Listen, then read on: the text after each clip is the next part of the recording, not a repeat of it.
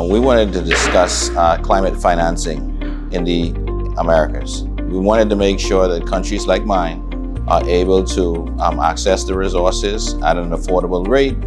with limited terms and conditions, and also to ensure that we get the scale and content and quality of resources. And we're seeking to ensure that there's some connectivity between the things that we do in these multilateral fora and the things that we do bilaterally, and to see if we can,